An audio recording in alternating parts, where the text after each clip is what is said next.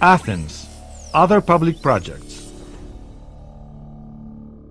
During Pericles' reign, there were other public projects being built around the acropolis, with both public and private funding from rich Athenian citizens. The Theatre of Dionysus, birthplace of theatre and tragedy, was renovated at the southeast side of the rock.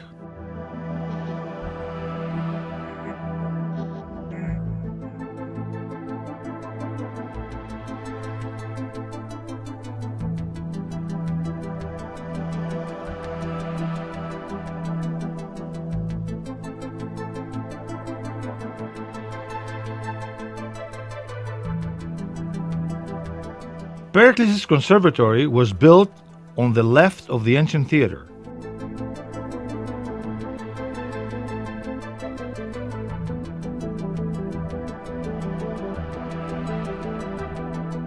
Theseus' temple, which was so named because it was believed to have been founded by the mythological hero Theseus, was really in honor of the god Hephaestus.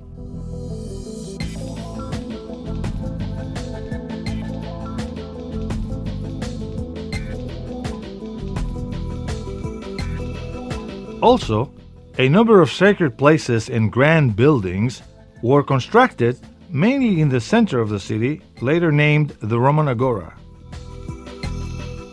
The temple of Olympian Zeus stands on the southeast side of the acropolis and is easily spotted from the sacred rock.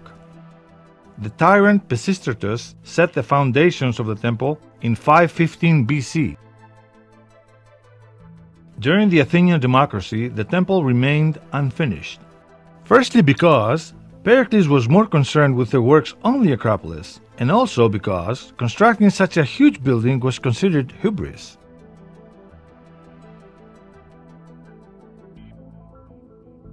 The temple was finally finished in 129 to 131 BC from the Roman Emperor Hadrian, a big admirer of Greek civilization. It was constructed from Pentelic marble, was 96 meters long at its sides, and 40 meters long on the east and west sides. It had 104 Corinthian-style columns, each 17 meters high and 2.6 meters in diameter. Hadrian was the one who dedicated the temple to Zeus.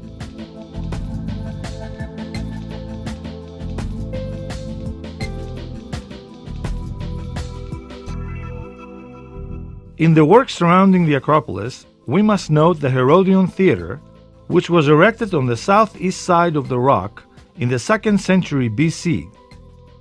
It was funded by a very wealthy Athenian, Herod Atticus.